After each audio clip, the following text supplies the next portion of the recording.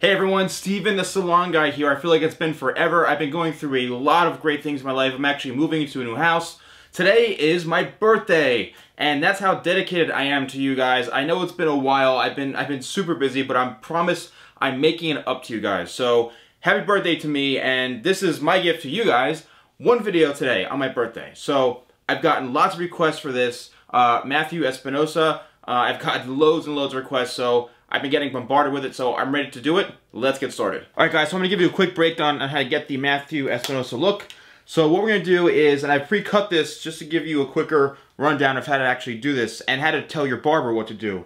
So we're probably going to use, I'd say, number 4, and his hair is actually a little bit longer now, but when he had his hair shorter, this is definitely pretty much just like how he had it, but it is a little bit longer now throughout the top and sides. But, I'm going to say you're going to take about a number 4 guard, and we're going to cut it probably about right here. So just about even probably with the eyebrow. And we're going to go all the way around probably with a number 4 guard. Okay, and then what we're going to do is we're going to then cut this by hand and blend this up right into the corners of the hairline throughout both sides. Okay, and once that is done, we're ready to then start using scissor over comb and working into the top here. So for the scissor over comb part, what we're going to do is we're going to start here, right in the back of the top of the head, right here, and we're going to connect this now. All right, and what we're going to do is we're going to cut this to where it's about, I'd say, an inch to an inch and a half, the most in length, and we're going to connect the back going in through the top area, right throughout the back of the head here. So let's do this throughout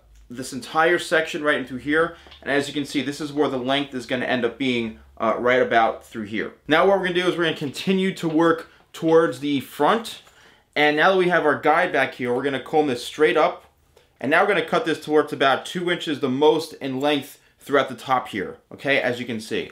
What we're going to do is we're going to work straight down towards the front of the head, and we're going to comb everything straight up like this, and we're going to cut the same exact length going all the way in through the front. Now as we get closer to the front, what we're going to do is we're going to pull this back and we're going to over direct, which means we're pulling back towards us to leave most length that we can in the front, but by leaving it probably about 2.5 to 3 inches right in through the front here. Okay, then when we're done with this, now it's time to work in through the corners to make sure everything's blended in. The best way to work into the corners is to comb everything straight down like this, where the head shape rounds out is where you cut this, okay? And that's going to give it a really, really good blend to make sure everything has a nice flow to it and it has a nice shape for when it grows out. So what you're doing is you're cutting off this corner here just to make sure everything looks good and is rounded out nicely. Now we're going to do this, finish this up on this side, then we'll do the same exact thing on this side. So as you can see, what I'm doing here is I'm just using scissor over comb to make sure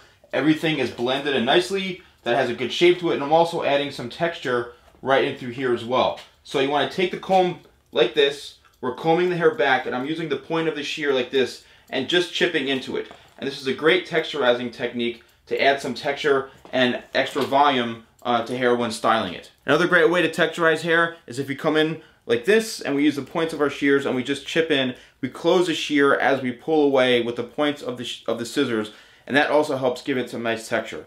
Now I'm just going to blow dry a little bit, and then we'll put some product in it, and we'll be finished. So to get volume in this hairstyle, what you need to do is you need to point the blow dryer up, so it's blowing the hair straight up. Use your fingers and use it to lift from the scalp up to get volume, and that's how you're going to get maximum volume and a really good style. Alright, so we're using some dry wax, and we're going to take a finger scoop here.